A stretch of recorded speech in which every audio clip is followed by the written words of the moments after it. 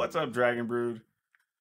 Sorry about the delay in getting this video out. We've had a lot going on, especially a lot going on with my gaming channel, but particularly we've had a lot going on in our backyard with our birds and plants and stuff. Actually, this is the less crazy of the news, but we discovered we had a bit of a rat problem, or maybe just a mouse problem. And it was a little disturbing. We came out, saw a couple of holes where, some mice had probably burrowed in under the ground. So we wanted to check that out. Then it became consistent. Basically did the test of just to make sure. Was it just like a mole or something else? So covered up the holes, looked to see the next day or the day after they were dug out again. So we knew for sure we had an active mouse problem. So what we had to do then is decide how to best attack the issue. Because the first thing is you want to get rid of them as soon as possible. They can actually cause problems for your birds by leaving their fecal matter or possibly even biting or whatever the birds. Though, depending on where they've been, they could have issues or carry some poison if they got something from somewhere else, and your birds could potentially eat them, and that's not good either. The other is trying to decide, well, do we want to poison them or not? And then is that going to be dangerous to the birds that we have? That becomes a problem. So what I ended up finding was this brand here. I believe it's called Rat X, and after reading through it, I went down to, and this is something you could get anywhere. I got it at our local, animal feed store. Wasn't a big deal. I guess Tractor Supply, some people call it down south. But yeah, it wasn't very expensive. It was just a few bucks. And they come in different size pouches. I didn't think we needed a whole lot, so I got this particular one. Our issue came down to the fact of, well, first let me say, the reason I chose it is on the package, it actually does say that it's safe to use around poultry and other animals.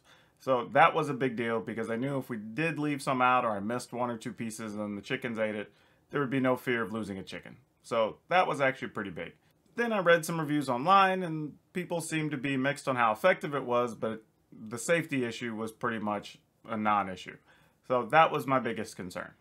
Now, once we went and started using it, the thing we ran into is that we're in a rainy season. So, and honestly, that's been part of the other issue. I wasn't able to get good footage of anything because it literally has rained every day, but like 2 in the last, I think, 14 days or something. It's been crazy.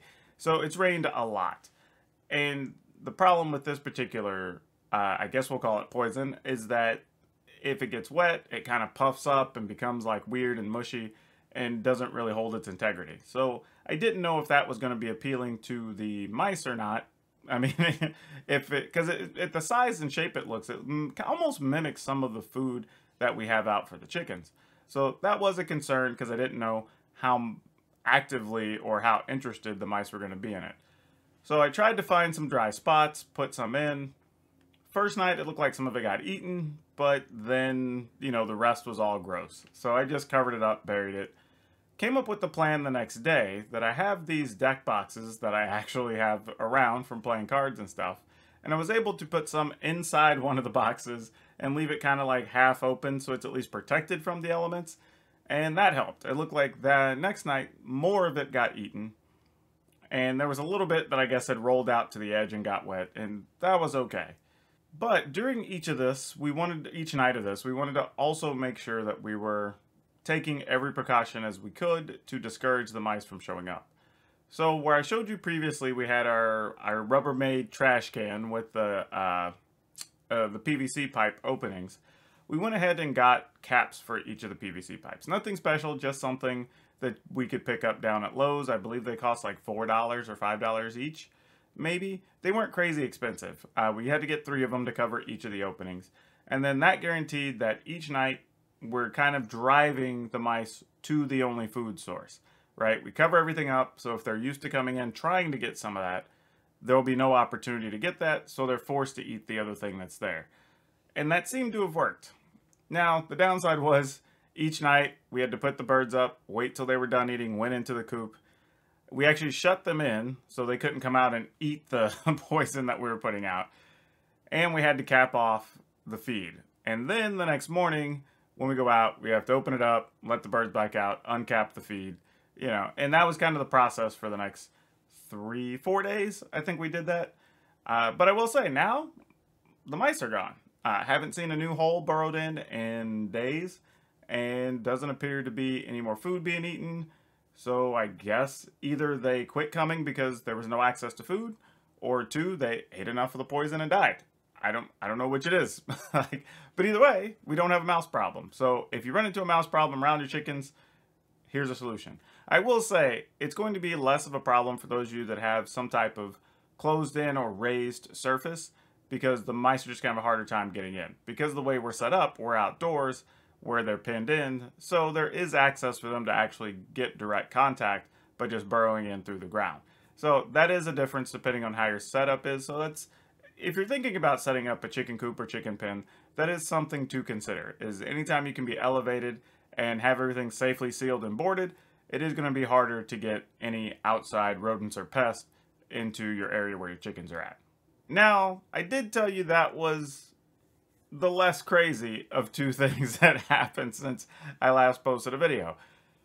Well, I know this is going to be hard to believe, because those of you that have followed me before know that we have had a rooster show up, which we had to get rid of, because we can't have roosters. Just came out of nowhere.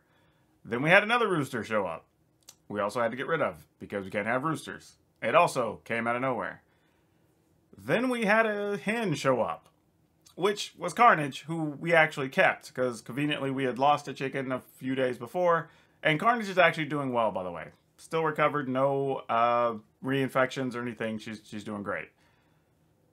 But then, you're not going to believe this, but I guess about 4 or 5 days ago it was, we had yet another hen show up in our yard.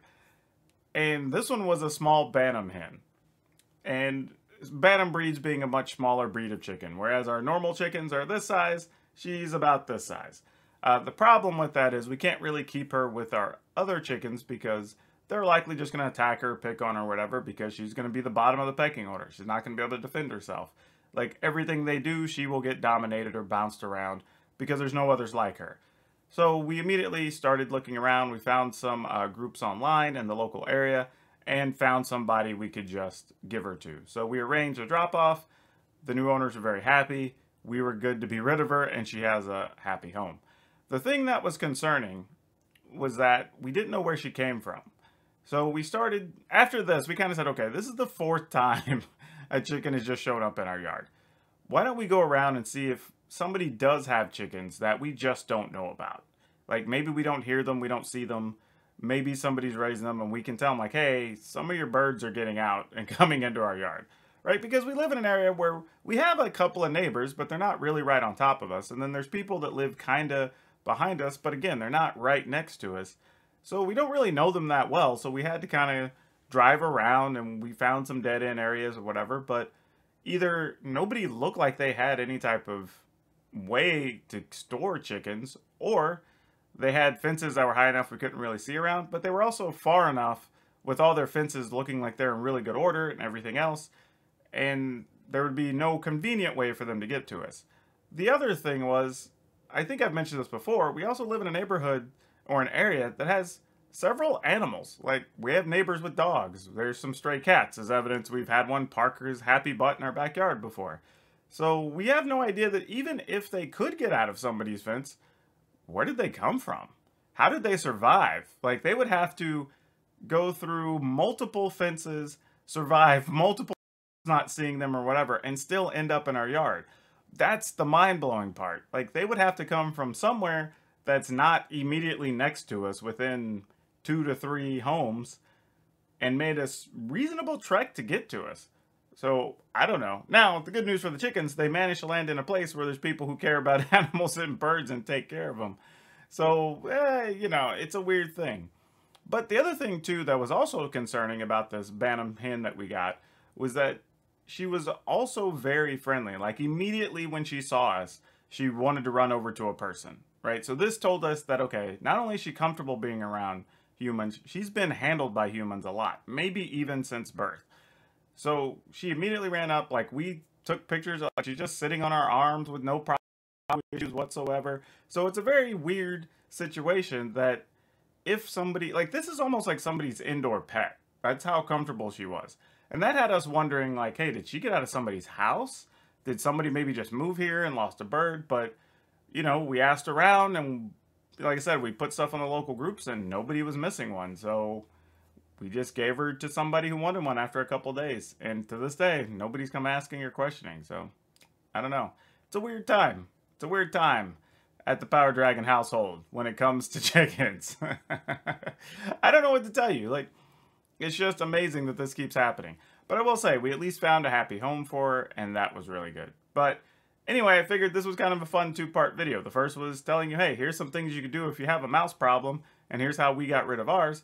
The other is, hey, we had another chicken for the 4th time, but we found a home for her. We're not keeping that one.